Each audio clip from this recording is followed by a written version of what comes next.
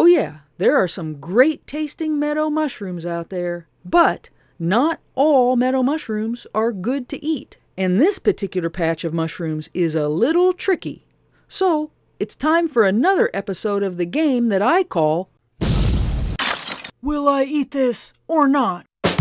Here's how the game goes. I'm going to show you some key features of these mushrooms. This will allow you to mull over the question, will I eat this or not? Then I'll go through the steps and thought process I'm using to identify the mushrooms and decide, will I eat this or not? So let's take a look at these mushrooms up close and personal. Welcome to Haphazard Homestead. I'm glad you're here. I'm Holly Chris, and I like to eat wild mushrooms. Why is this patch of mushrooms so tricky? Because when I found these at the end of October one year, the weather had been super wet. It had rained on 23 out of the last 26 days with nearly 9.5 inches of rain. Extremely wet weather can make a mushroom look different than in more typical conditions. Take a look at this. There are some scales on the top of that mushroom cap, but they're more like fibers that are part of the cap, not scales that will flake off. The gills are a deep pink. Does the stalk have a ring around it? I don't see a big obvious ring. Does the base of the stalk sit in any kind of cup underground? Look at how rugged and ragged the edge of that mushroom cap is. When I rub the cap and try to bruise it, does it change color? I don't see any change in the color. I left the little button mushrooms to keep growing. The first thing I did was to put the cap on a piece of white paper to make a spore print. In this light, it's a lot easier to see the scales on the mushroom cap. In just a day, the gills have changed color and the spores are definitely chocolate brown, a deep chocolate brown. After I made this spore print, I went out of town for a few days. When I came back, I found this group of mushrooms in the same spot.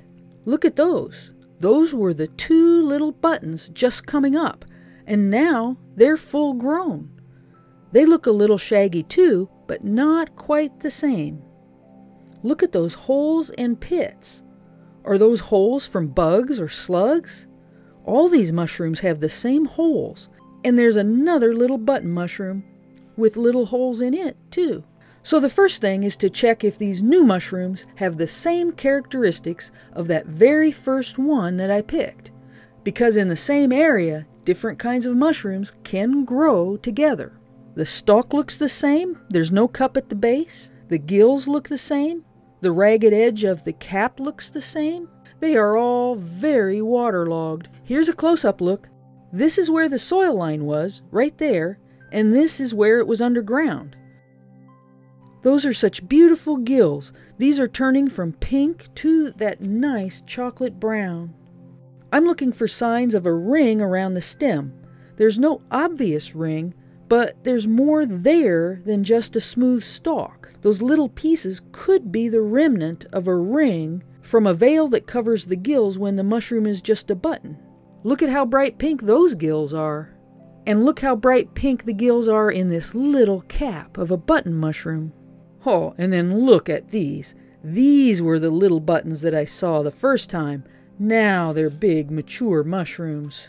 The one on the left doesn't seem to have any ring, but the one on the right looks like it does have some remnant of a veil. It's definitely not a ring that I can move up and down the stalk, but it's something more than a smooth stalk. The base of the stalk comes to a point on both mushrooms. The one on the left is a double mushroom where two of them grew together. And their tops look shaggy, not as much as the first mushroom, but shaggier than the caps of the newer ones.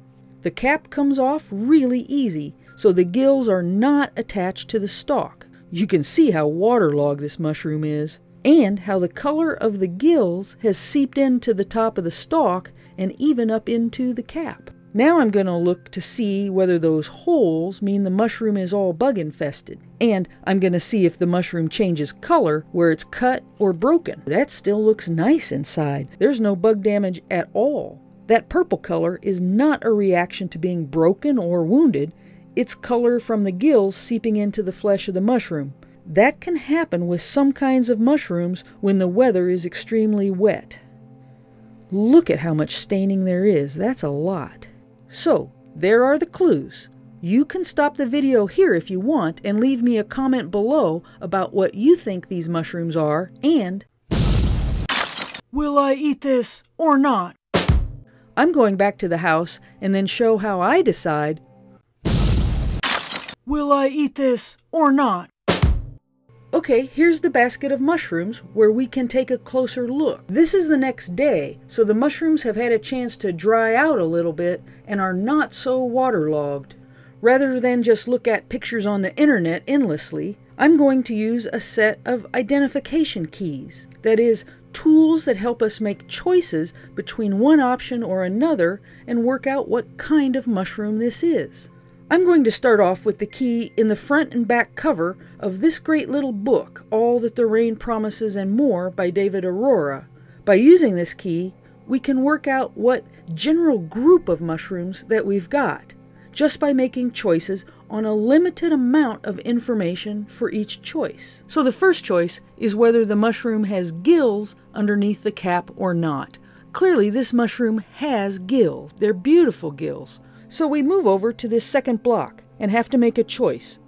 Are the mature gills white, pinkish, or yellow? And are there some other characteristics like having a sac at the base and scales or patches on the cap?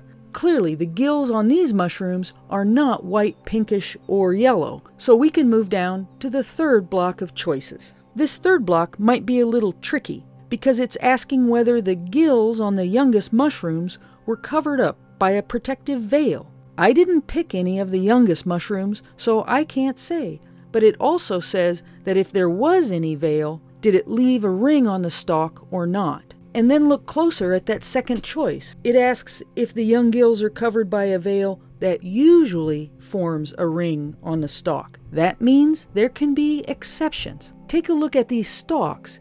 It doesn't look like there's a ring, but it's not a smooth stalk either. And if we think about the mushrooms that we had in the field, there were those scales along the stem. That's the remnants of a veil. And that raggedy edge on the mushroom cap is also part of the remnant of the veil around the gills. This is really a tricky part of these mushrooms, and having those really wet conditions didn't help.